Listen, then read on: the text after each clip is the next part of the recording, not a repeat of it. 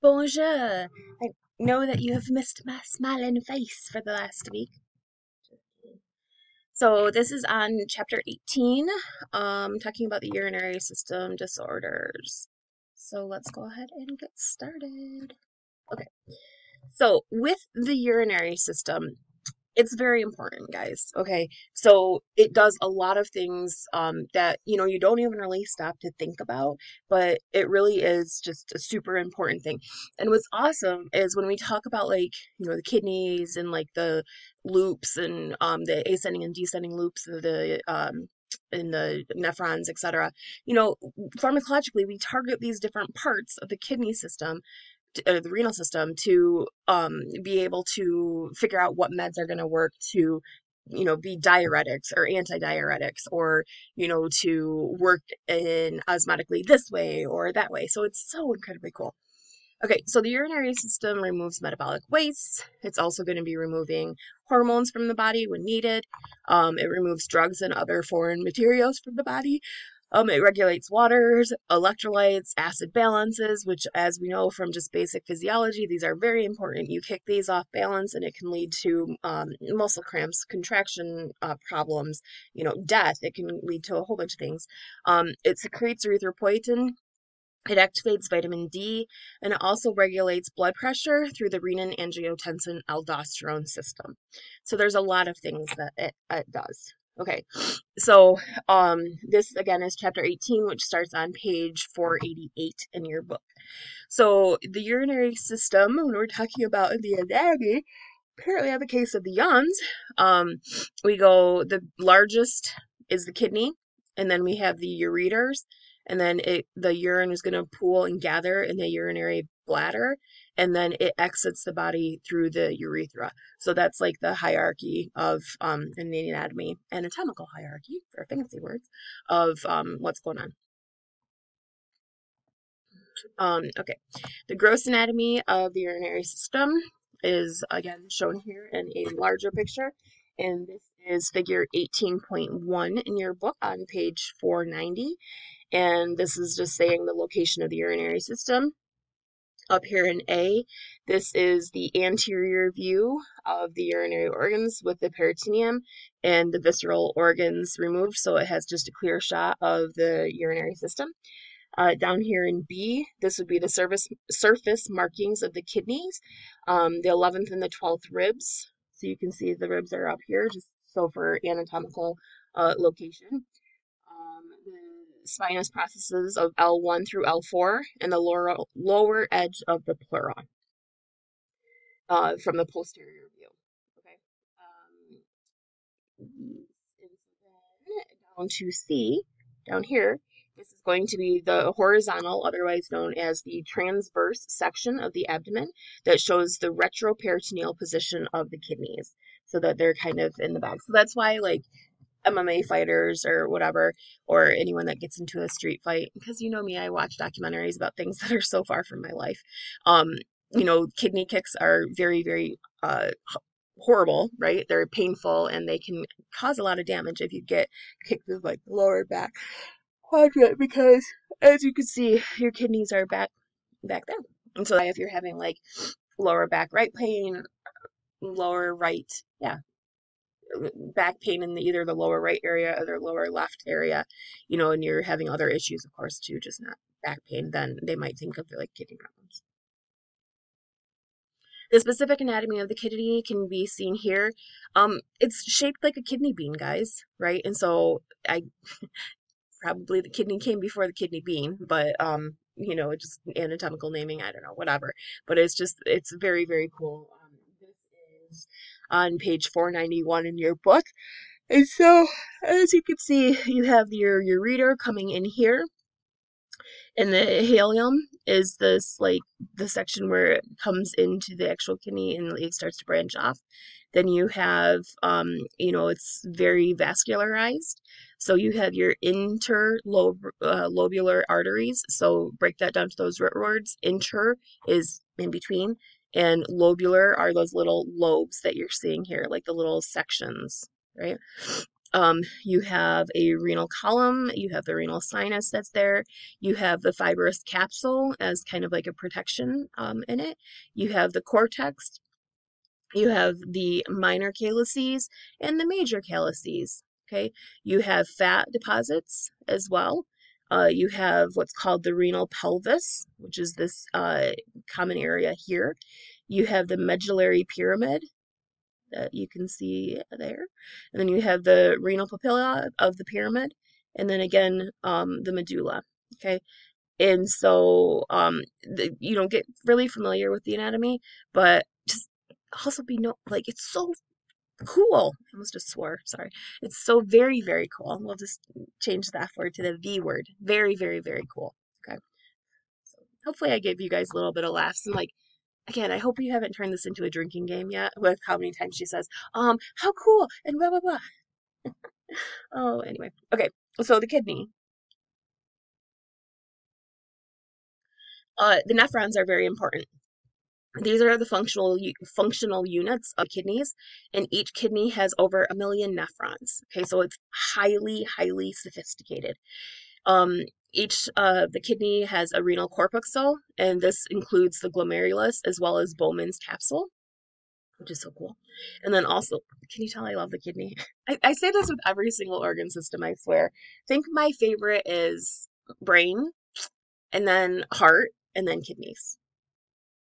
Yeah. Okay, anyway, you have our renal tubules, which you have your proximal convoluted tubules, that loop of Henle that I was talking about before. We can really target where our pharmacologic meds want to go to, and also those distal convoluted tubules, as well as a collecting duct. So this is a picture of a complete nephron. All right, and this is on page 492 of your book. So this here is C, and showing the complete nephron. And so basically, like I said, it's very detailed, right? So you have your blood supply. So you have your afferent arterial, which is leading into the area. Then you have your glomerulus capsule or capillaries, okay, where you're going to have some more exchange. Then you have your efferent arterial. So afferent is coming to, efferent is going away from. And then you can see that these are very intercalated with the collection, the distal convoluted tubule, right? And then you have your proximal convoluted tubule. So first you have the proximal convoluted tubule, and then it goes down here into the loop of Henry, right? And then you have the peritubual capillaries. So, and then it comes out through the distal convoluted tubule, the collecting duct, and then again, vascularization in the urine pool. What this is showing you guys, okay, so the blood courses through your whole body, right? So while it's going, you know, it's getting pumped from your heart into everywhere, then it comes back and it needs to be like filtered before we can kind of, you know, recirculate it so that we can get out all of those toxins. So all of this vascularization here, this is where it's going to be dropping off water, dropping off sodium, dropping off, you know, this, picking up potassium, all through these really, you know, vascularized loops, right? And so this again is pharmacologically very, very important because we can target these different parts because we know exactly which part is absorbing what. And so it's amazing, okay? And so we're going to be seeing, you know, in one of the slides coming up here that, you know, the water is going to be, you know, taken back into the body in this area, where on the ascending it's going to be sodium and chloride are coming back in, right? And the reabsorption. So it just continues to go, and it's just so incredibly cool. All right, so how is urine formed? Okay. Well, it is through filtration. Okay, so like I said, we have all these things that are going on in our body, right? And we have to, you know, get rid of the toxins, the metabolites, right? Things that we don't need just floating around in the body.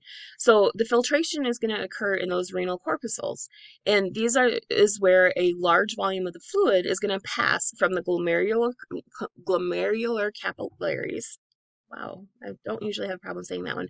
Glomerular capillaries into the tubule. And this is the area of the Bowman's capsule. And so this is when waste, nutrients, electrolytes, and other dissolved substances are going to be, dealt with, right? And then the cells and the protein are going to be remaining in the blood. We also have reabsorption that occurs, and reabsorption um, is for those essential nutrients as well as water and electrolytes into those peritubular capillaries. And this is what's going to control the pH and electrolytes. So reabsorption, okay, is again very just trying to figure out.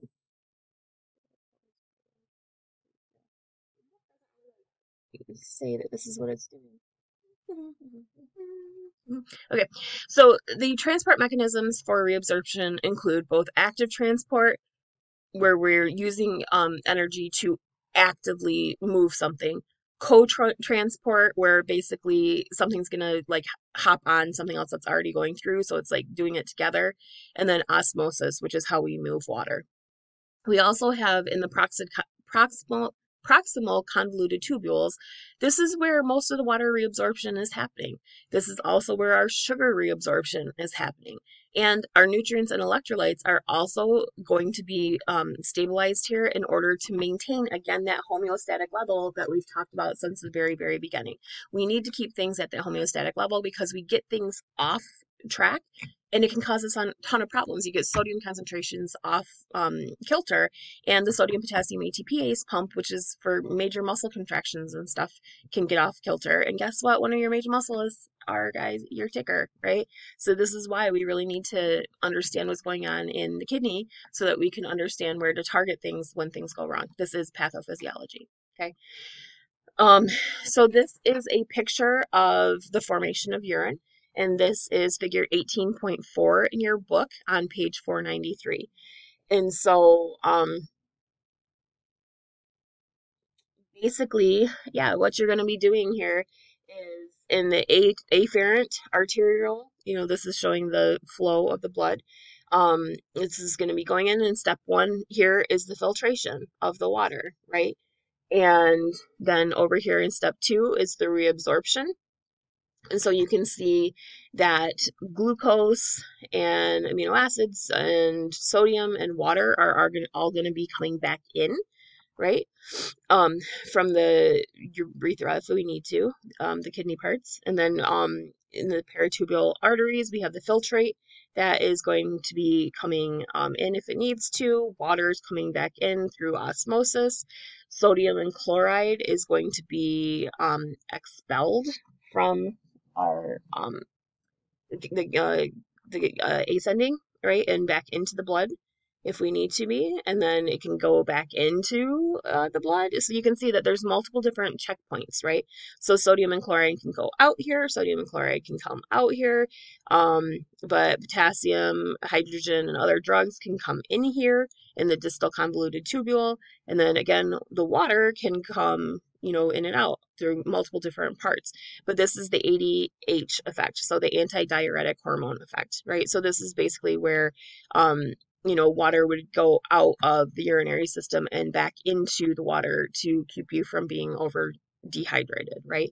And then again, whatever goes and ends up going through and ends up needing to leave the body, then that's going to be coming into this collecting duct and then leaving the renal system and going into the bladder, the urinary bladder, where it will be collecting.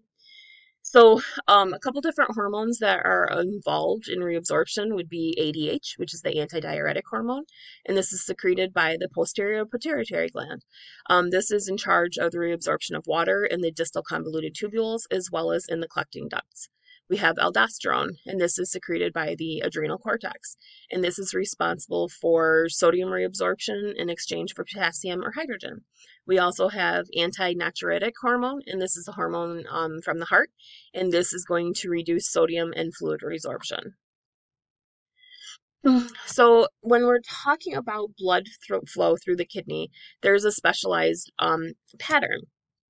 And so basically, you're going to go from the renal artery to the interlobular artery to the arcuate artery to the interlobular artery to the afferent arteriole to the glomerular capillaries, to the efferent arteriole, the peritubular capillaries, the interlobule vein, arcuate vein, the interlobule vein, and then the renal vein.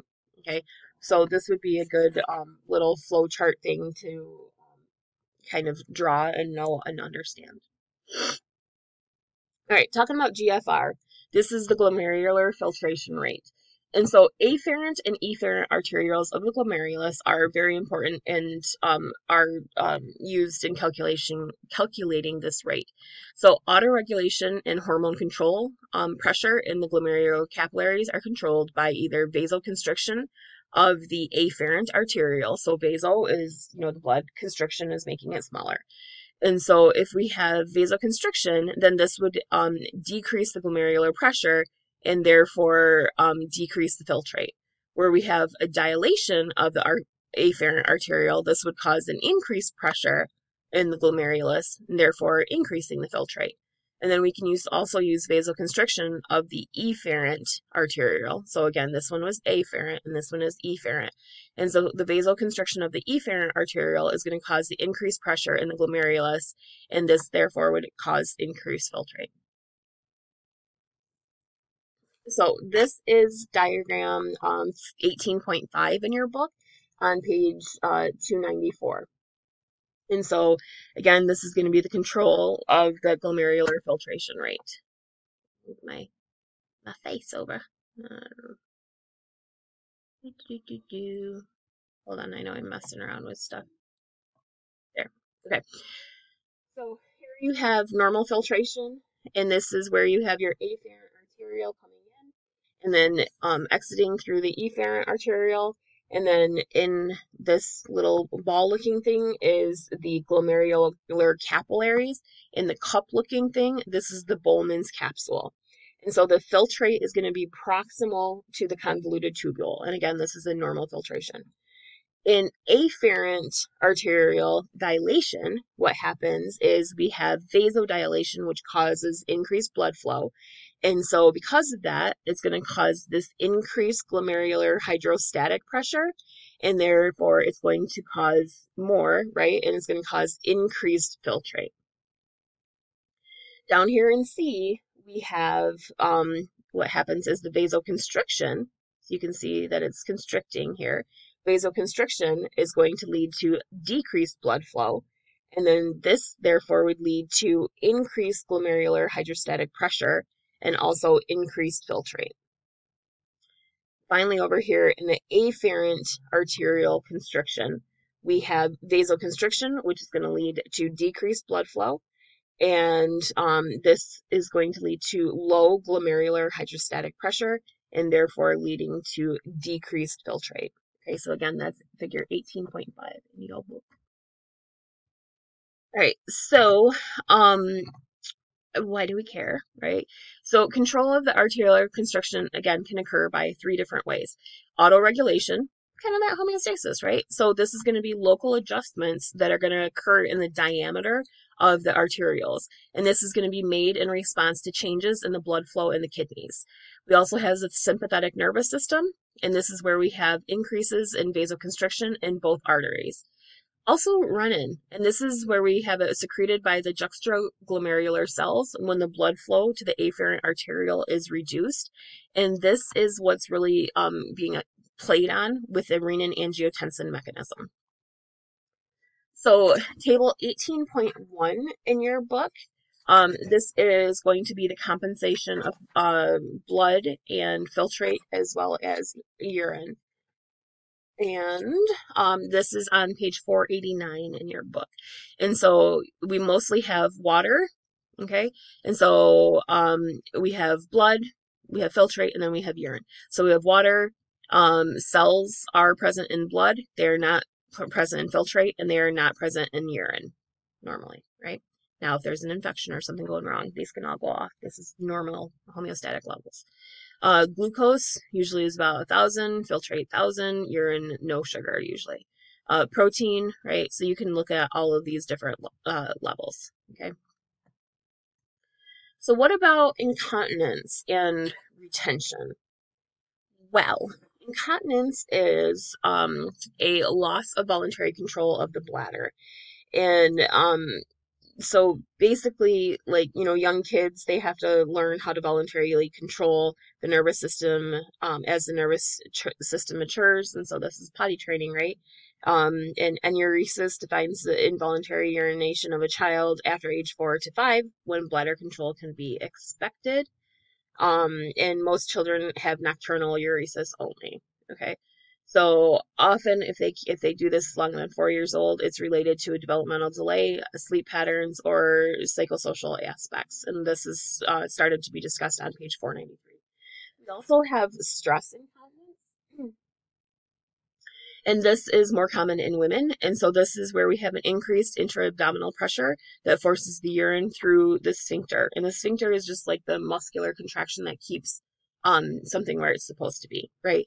And so this stress incontinence can come from coughing, lifting, or laughing, and it's more common after multiple pregnancies. So, it's not a joke because it's real, but, women after they have a baby, they'll laugh too hard and they'll tinkle in their pants, right?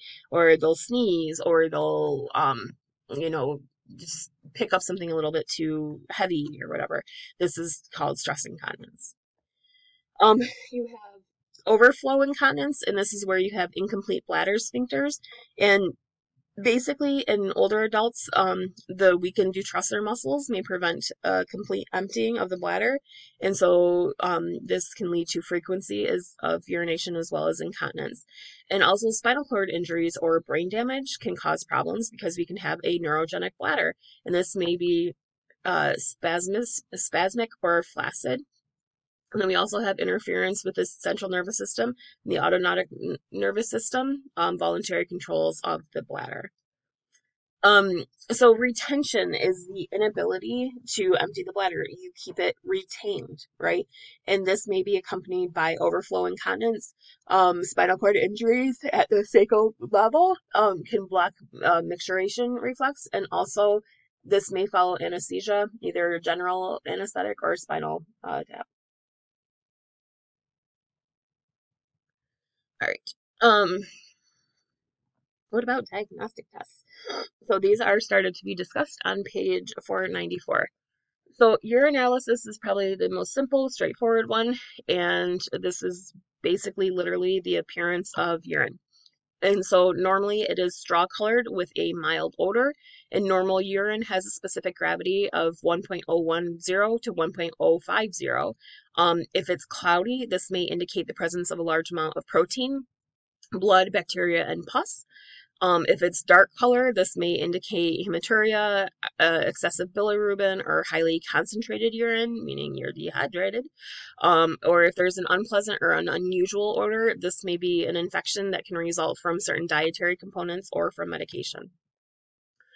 If we have a urinary infection, this is a urinalysis, a smear that shows the infection with heavy purulence in the presence of gram-negative and gram-positive organisms. And this is on page 495, figure 18.6.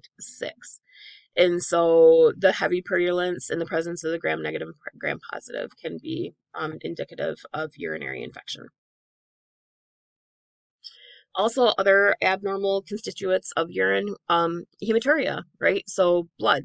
If there's small amounts of it in your urine, then this could be caused by infection, inflammation, or tumors in the urinary tract. If there are large amounts, then this can be from increased glomerular permeability or hemorrhage. And if there are increased protein levels, this can be from proteinuria or albuminuria, and this is where we have the leakage of the albumin, right, the albumin, or mixed plasma proteins into the filtrate.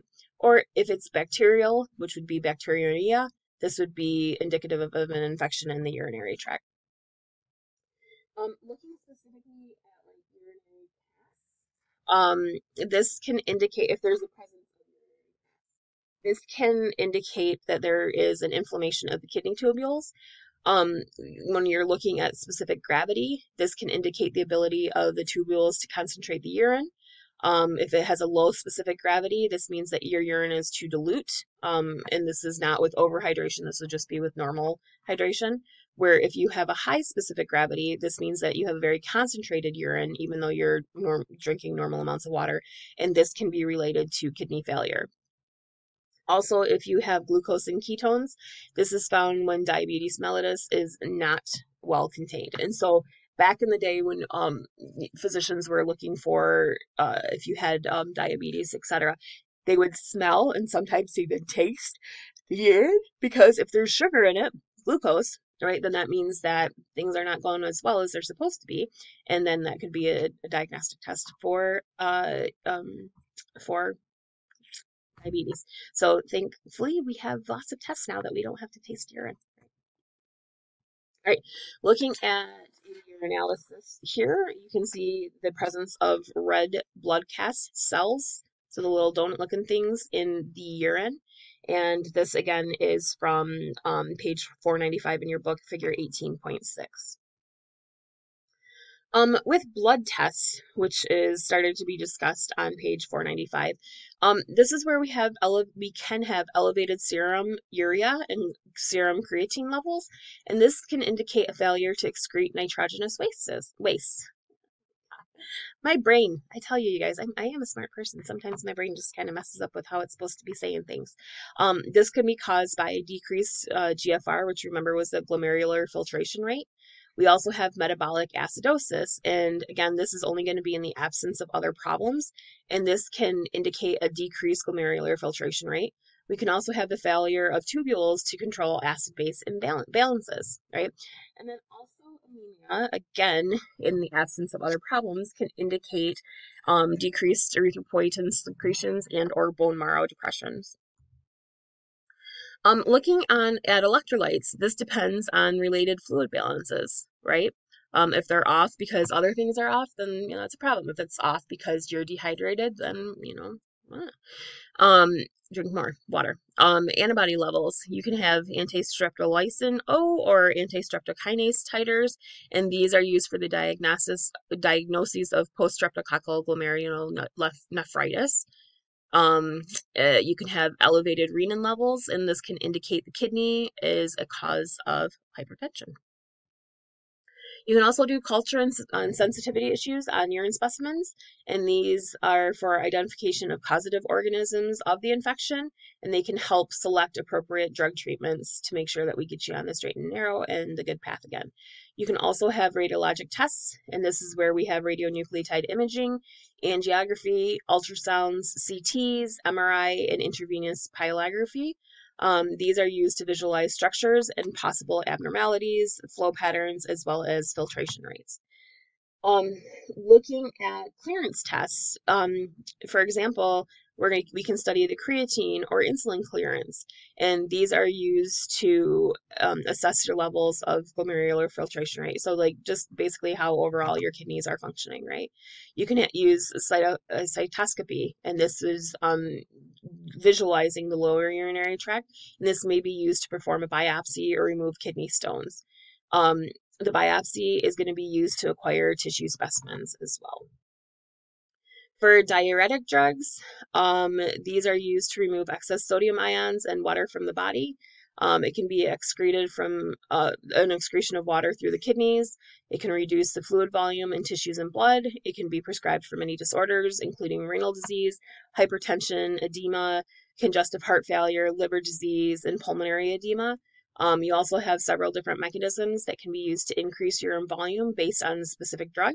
And some drugs are potassium wasting and some are potassium sparing. And so, for instance, like me with my heart and stuff like that, if I, for instance, take Lasix for a long, like an extended period of time, then basically what I have to do is take a little bit of potassium, and I can make sure to normalize it. Okay. So here are some examples of some diuretic drugs, and this is on page 496, and this is table 18.2. So this would be a great little summary table for you guys. All right, I'm going to pause here for a second. I'm back. Did you miss me? Haha, you didn't even know I was gone. Sorry, I had to go do some stuff and then had to come back and finish. Okay, so how do we treat this? One of the big things is dialysis.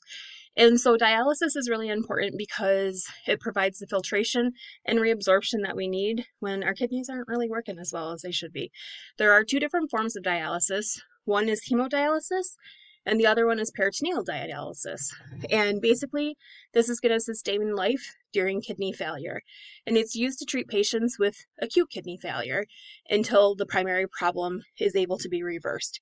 And for patients that are in end stage renal failure, we use this until a successful kidney transplant can occur.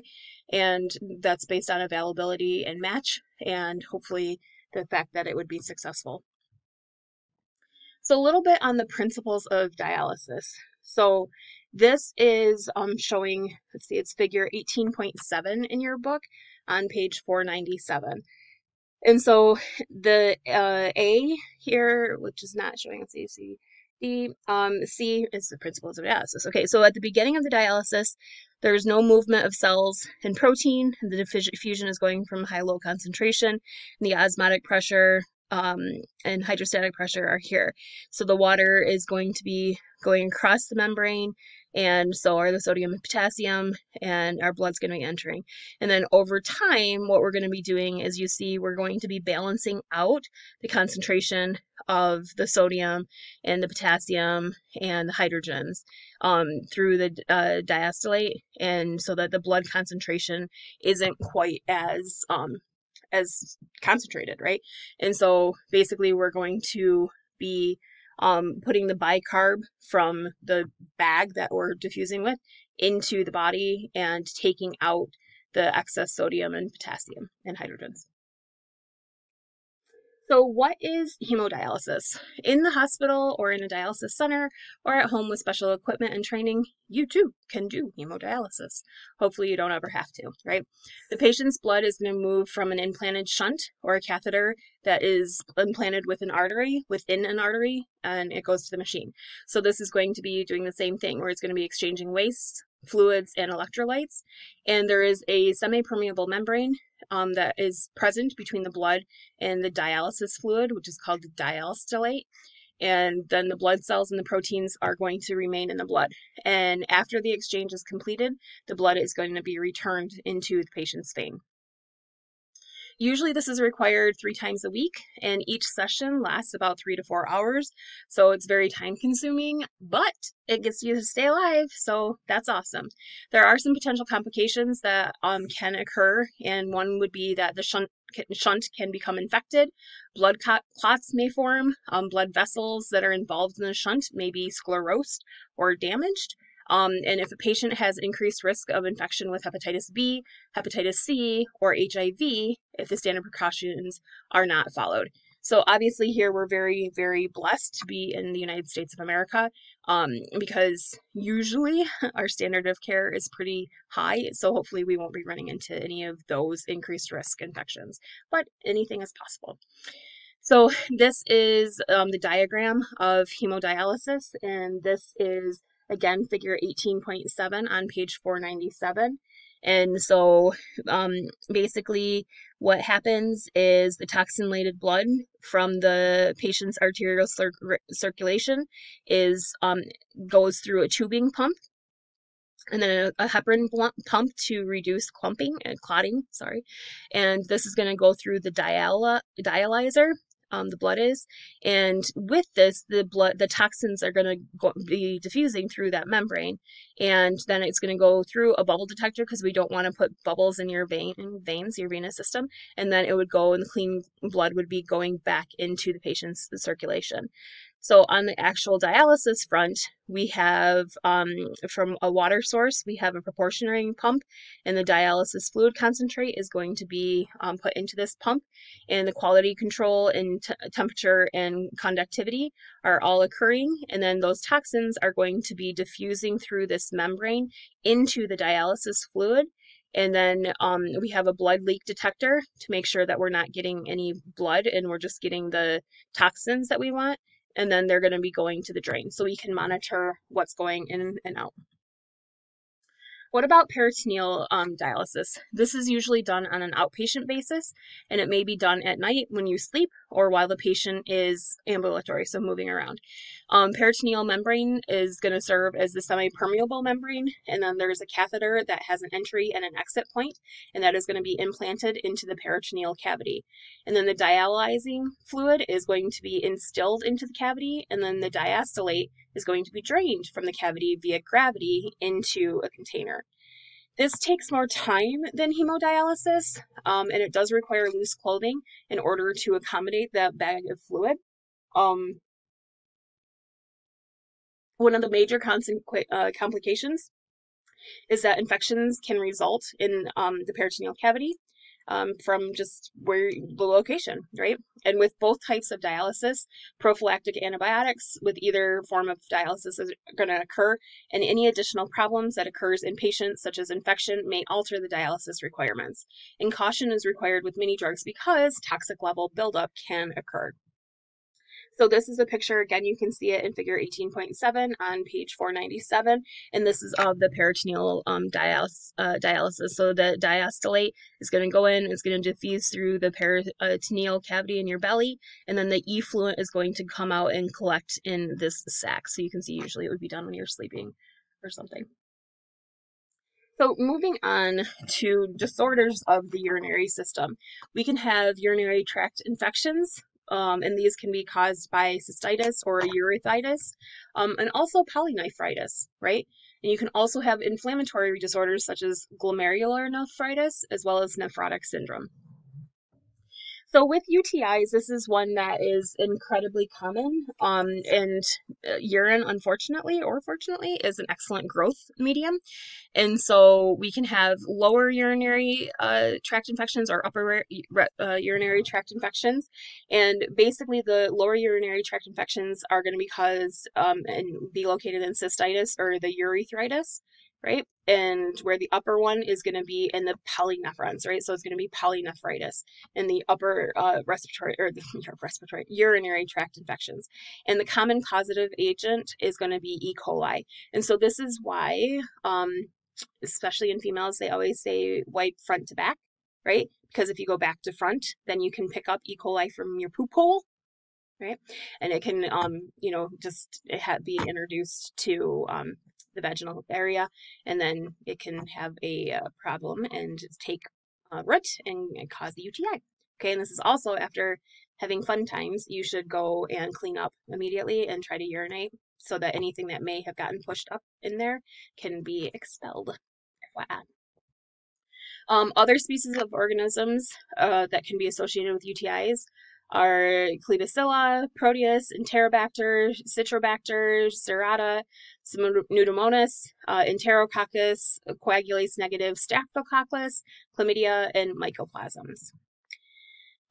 These are more common in women because we have a shorter urethra, where a men's has to go from all the way down through the tip of the penis. The women's just has to go from the bladder down to the output in the vagina. And also proximity to the anus. We have, 3 holes, urinary, the vagina, and then we have an anal hole, right? And so because a lot of people tend to wipe back to front, this is again another complication just because of the proximity, or else they're not the best at cleaning.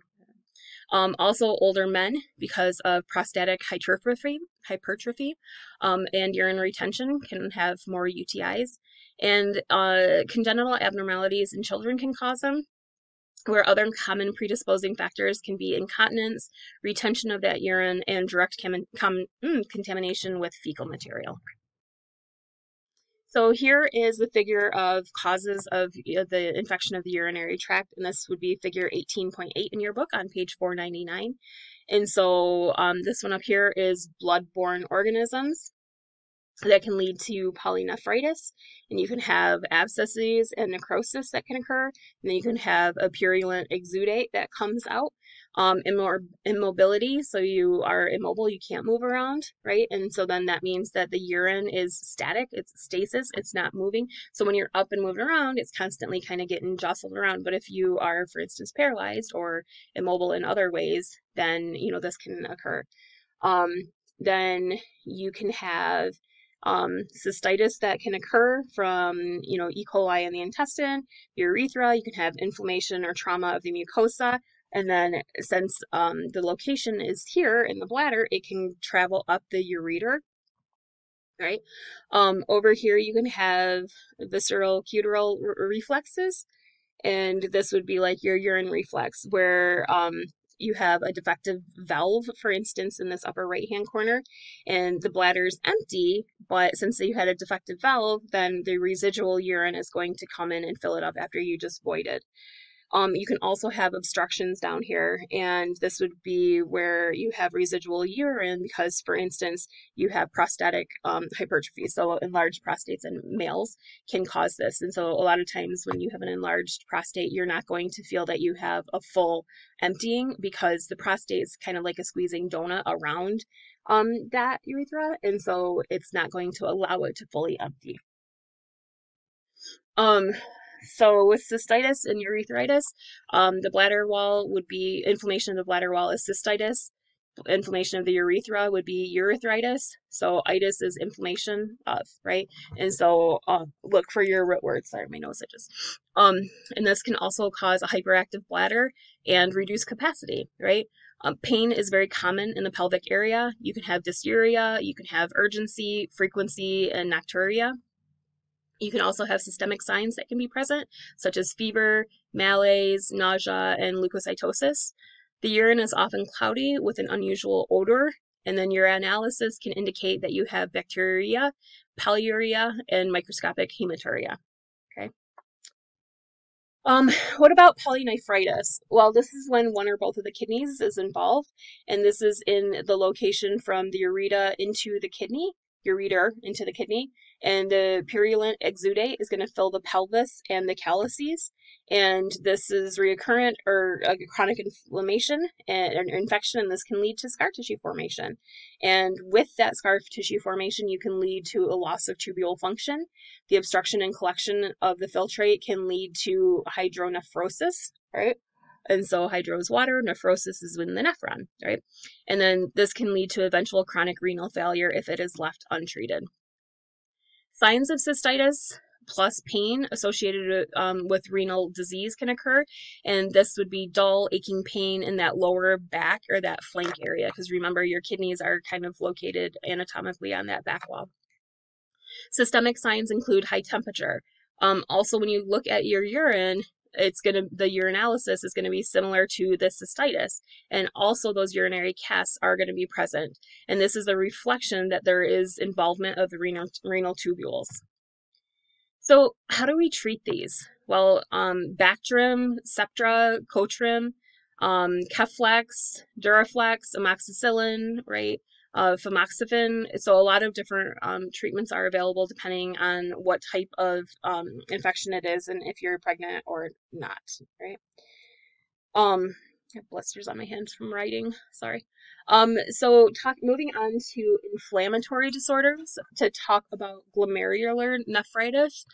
There are many different forms of glomerular nephritis, and this is beginning to be talked about on page 500.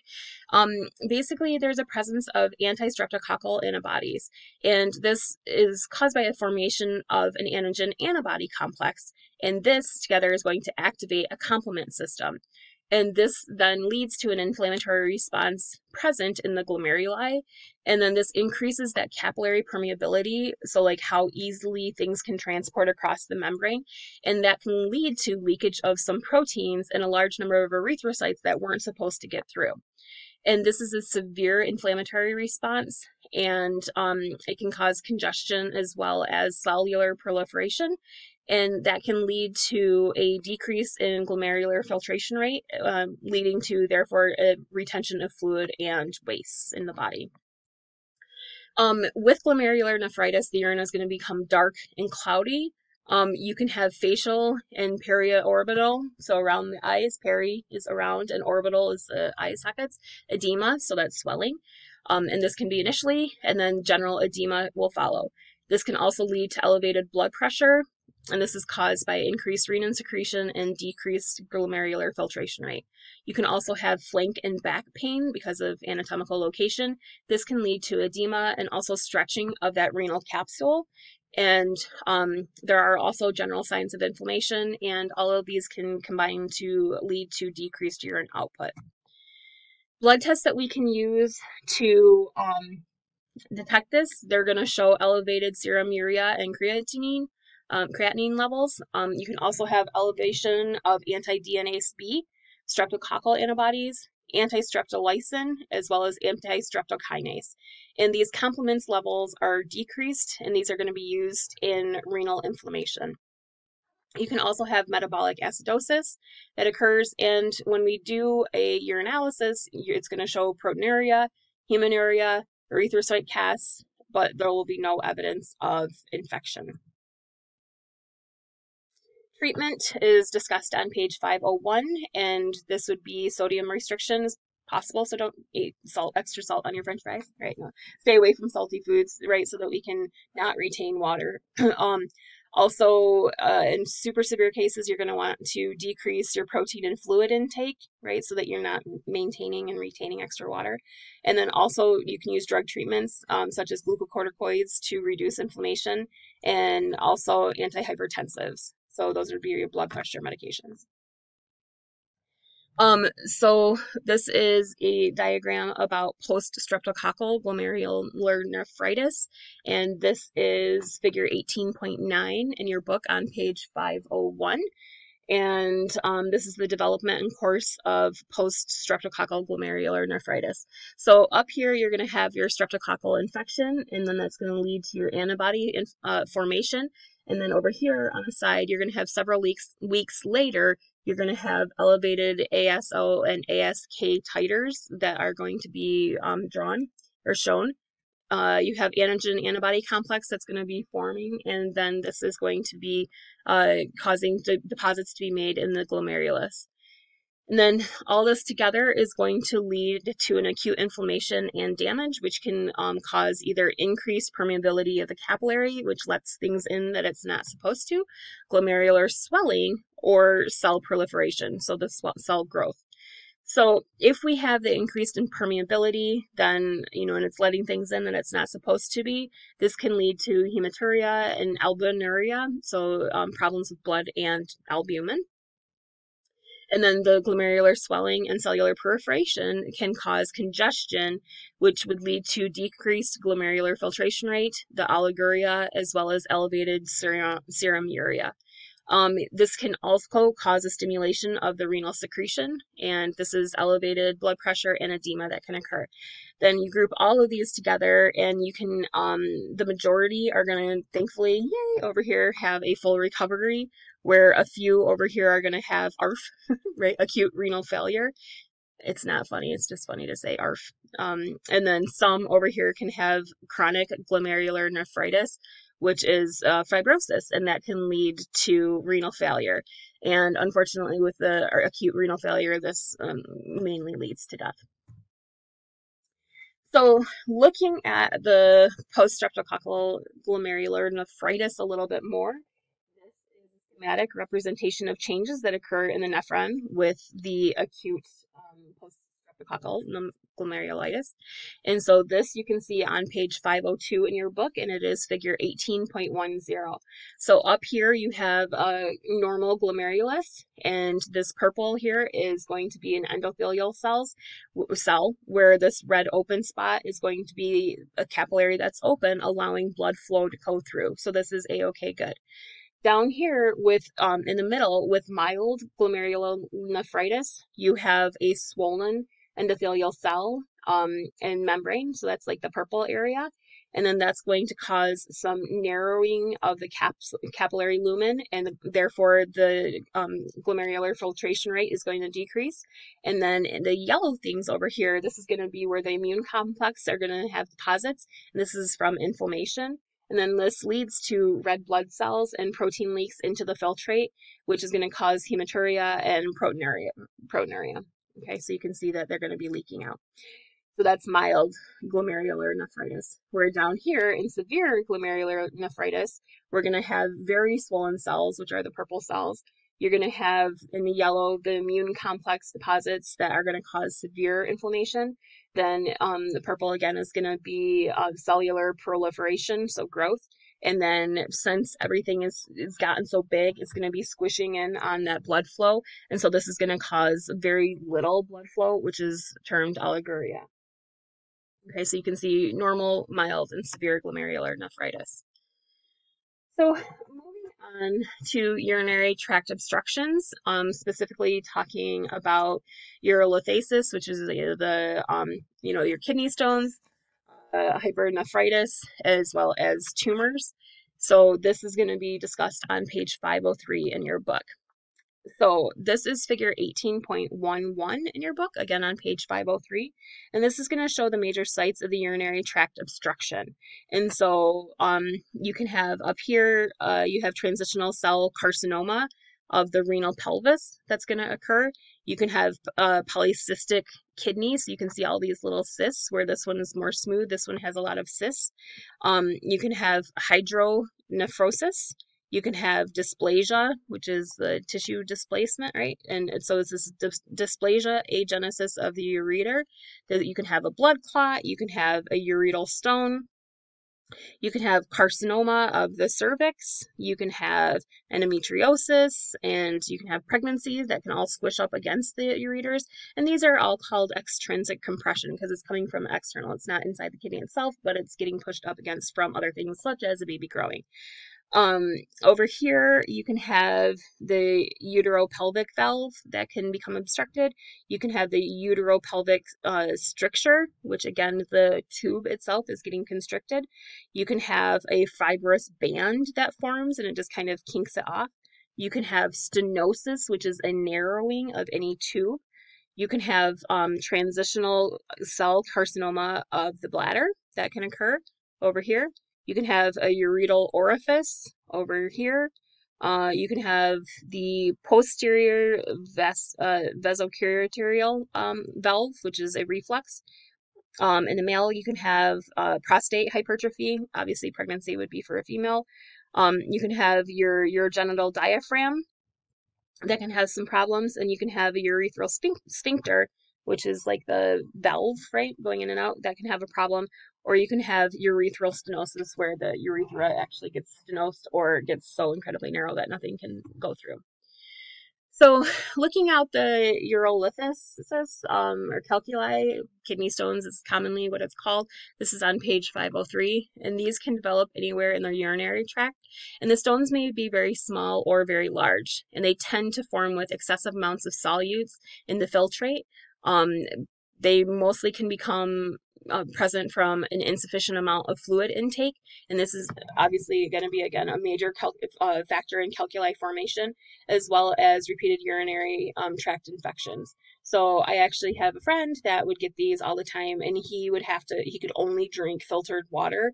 So he had like a double Brita, right? And because he always got kidney stones, and so he was just genetically predisposed to them, but he had to be very careful about drinking a lot of water and making sure that it was filtered water.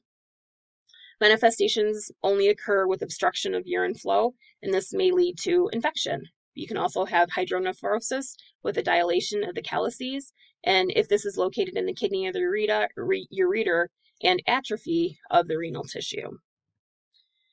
Calculi are going to be composed of calcium salts, and this is because there is a high urine amount of calcium in there, and these form readily with highly alkaline urine. And so uric acid stones can also form. This is from hyperuricemia, and this could be resulting from gout, high purine level diets, or cancer chemotherapy, and these are especially true with acidic urine. You can have struvate and cystate stones also, and you can also have stone formation, and this depends on predisposing factors. Okay, so for signs and symptoms, stones in the kidney or bladder are often asymptomatic, and there are frequent infections of these, and this is what may lead to an investigation, right? Because you have a lot of frequent infections. And flank pain, again, can be possible because of a distension of the renal capsule. Renal colic can be caused by an obstruction of the ureter, and this is where you would have intense spasm of pain in the flank area. and this can radiate into the groin area, and this lasts until the stone passes or it is removed.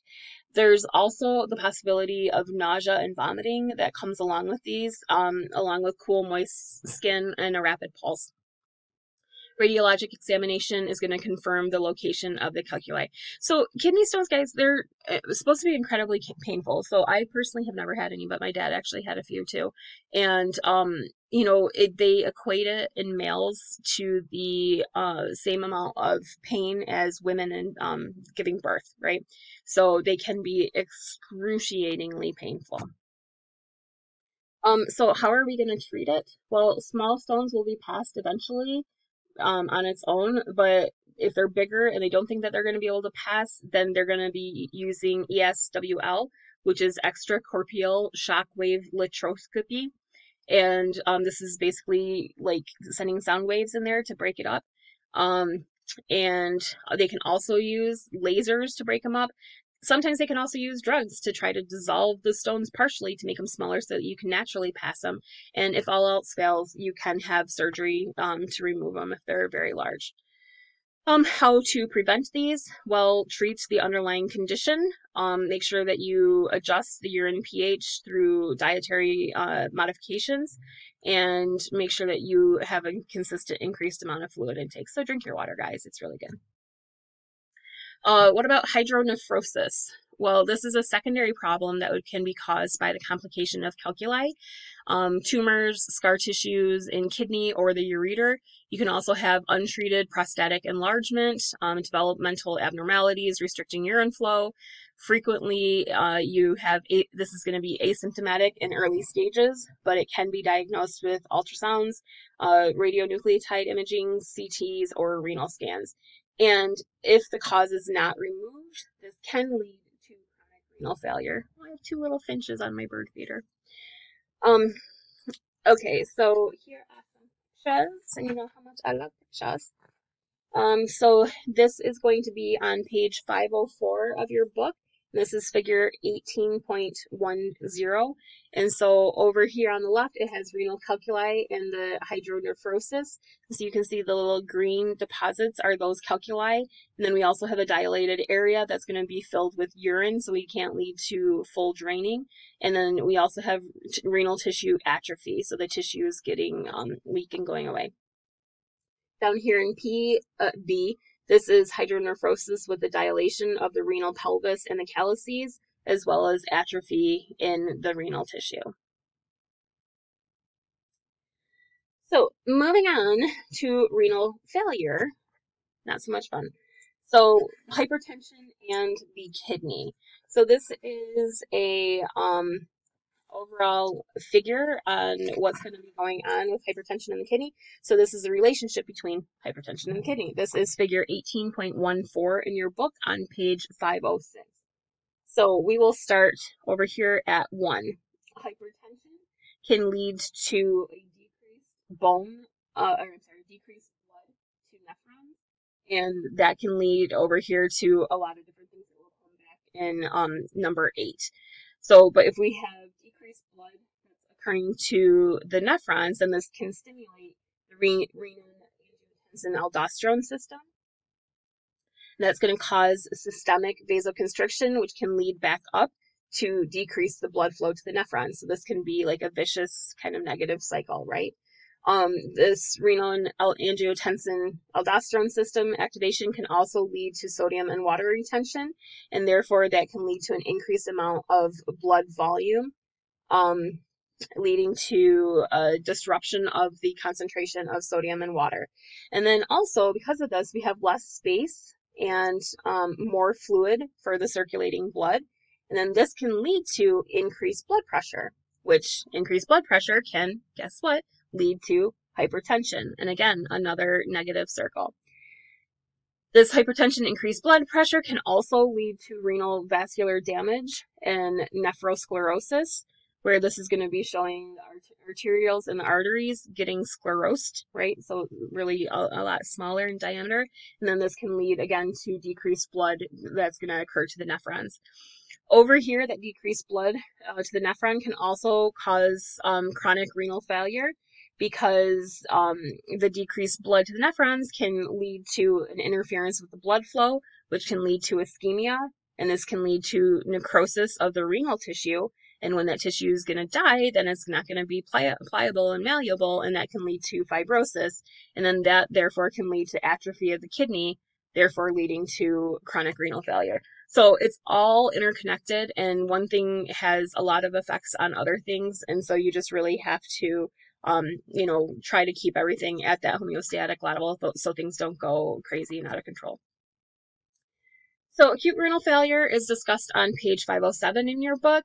The causes can be acute bilateral kidney diseases, severe prolonged circulatory shock or heart failure, nephrotoxins such as drugs, chemicals, or toxins. Mechanical obstructions occasionally can cause it, and this can be from like calculi or blood clots or tumors.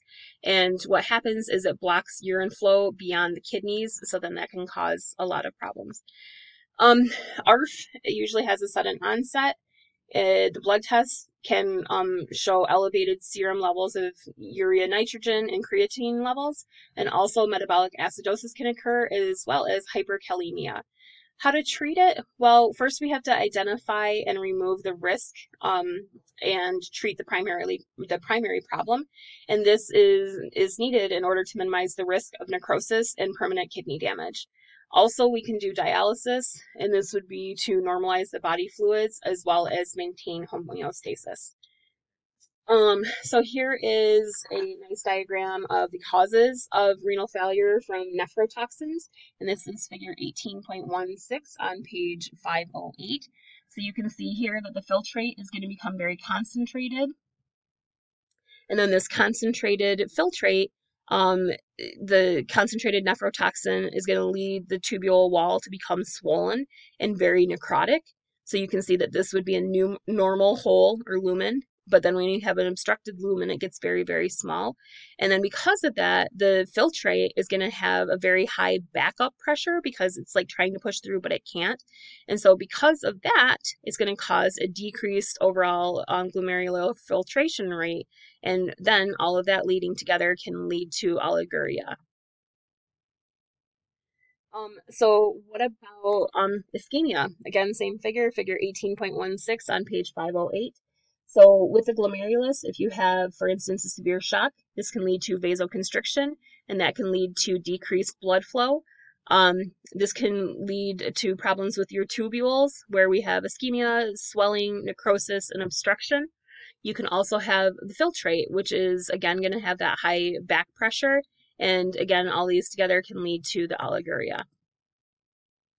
And then the last one, still in the same figure, 18.16 on page 508, is oliguria, the polynephritis, polynephritis.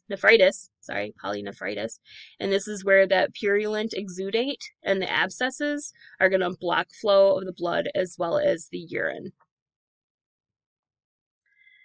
So what about chronic renal failure? And this is on page 509.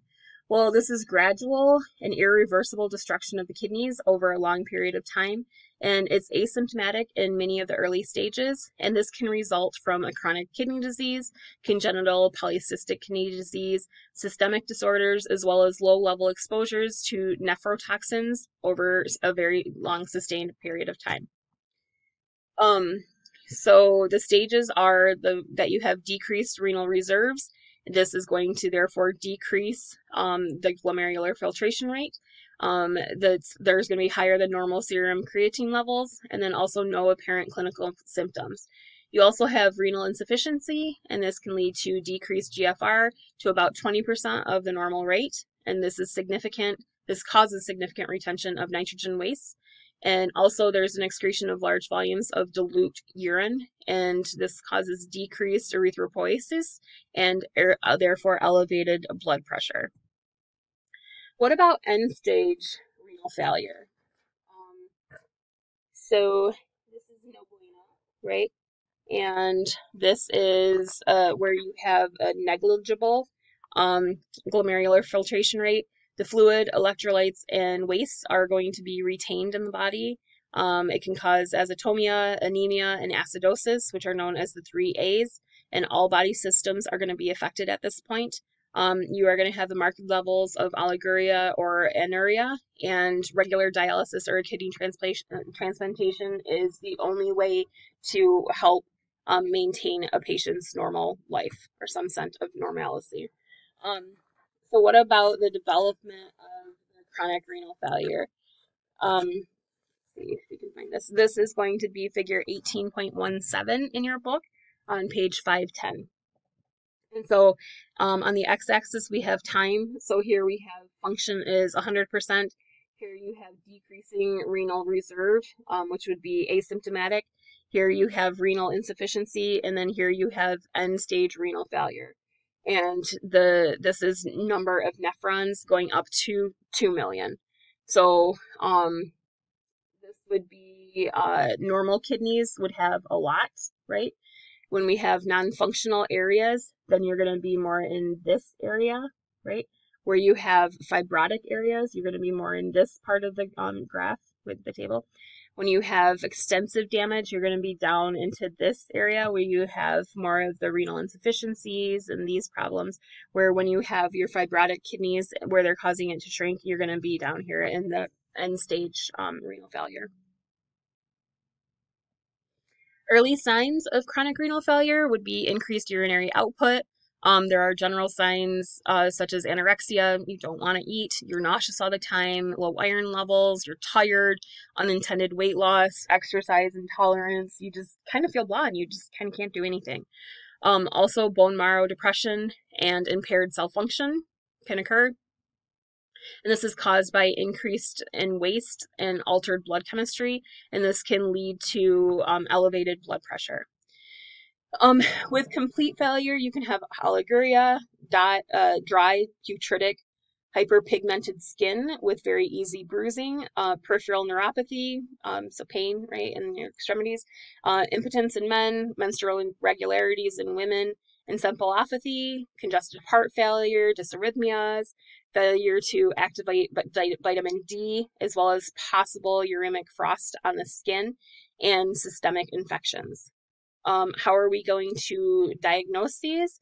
Well, metabolic acidosis becomes decompensated, and you're going to have azotemia, and then anemia is going to become very severe, and the serum electrolyte levels may vary depending on the amount of water that's going to be retained in the body. And usually hyponatremia and hyperkalemia occur, as well as hypocalcemia and hypophosphatemia. How do we treat these? Well, all body systems are affected, and it is difficult to maintain homeostasis of fluids, electrolytes, and acid-base balances. We use drugs to stimulate the erythropoiesis. Also, we use drugs to treat cardiovascular problems. We have an intake of fluid, electrolytes, and proteins, and this must be restricted so that we don't overtax our already taxed system, and then also dialysis and transplantation. So the final slide here is a comparison of acute renal failure to chronic renal failure. And this is table 18.3 in your book on page 509.